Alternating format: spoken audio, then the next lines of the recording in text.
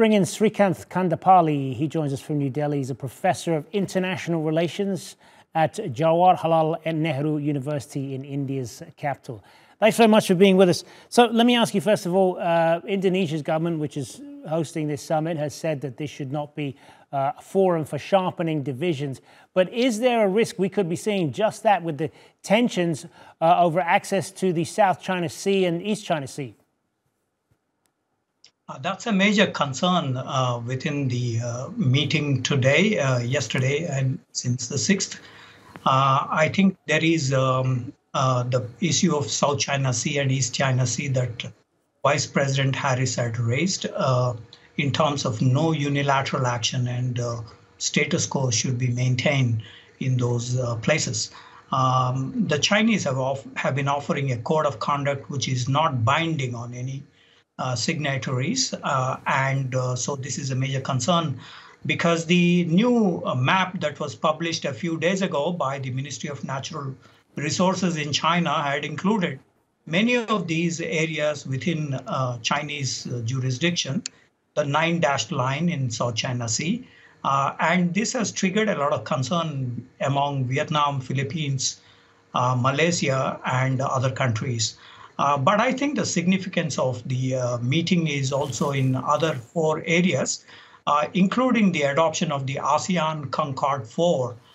It's a new blueprint for the ASEAN, kind of unity, resilience, and so on and so forth, given, as it has been discussed right now, on US-China differences on decoupling or de-risking strategies, and that has divided the ASEAN members, as with the entire globe, on the US-China rivalry, because it attempts to disturb the trade, investments, and markets across the globe. So Concord 4 is the major adoption from this meeting in Jakarta. Then there is also the Myanmar issue, as has been mentioned.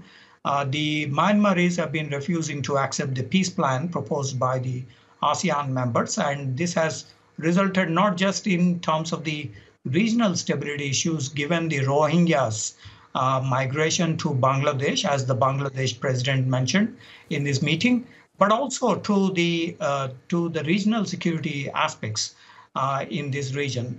The third issue, I think, is the climate change related matters, which is a major concern in the ASEAN. And then there is also the comprehensive strategic partnership agreements with some member states that this East Asian Summit meeting had been able to cobble up.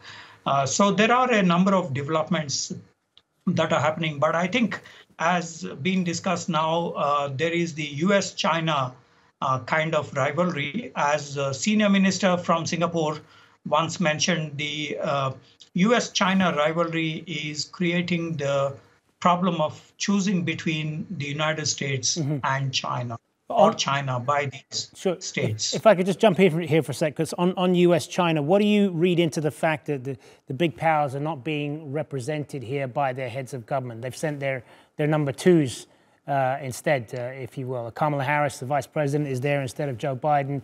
Li Qiang, the Chinese premier, is there instead of Xi Jinping. Is there a message there in itself? I think in terms of the US president, if you remember, the President Biden had skipped the Quad meeting in Australia a few months ago, and his wife is tested positive for the COVID, while President Biden is negative. So there must be this health factor for the United States president. In the case of President Xi Jinping, there are a number of reports about the economic decline of the United States. Last year, they grew at 3.3%, and this year they estimated 5.5%. But many indicators, the PMI, the manufacturing index, suggests to a lower output in China in the first half of this year. So this has created unemployment in China of nearly 21%. Some suggest 46% unemployment. And the real estate downfall reflected in Evergrande and other companies. This is a major issue that Xi Jinping is trying to address. besides other issues like the intra-party factional struggles. If you remember, there is the Peitaihe meeting, and it appears that the party elders criticized Xi Jinping for the handling of the economy and handling of the relations with the United States, which were quite stable since Deng Xiaoping time in 1978. Good to get your perspective on this, Srikanth Kondapalli. Thanks very much for being with us.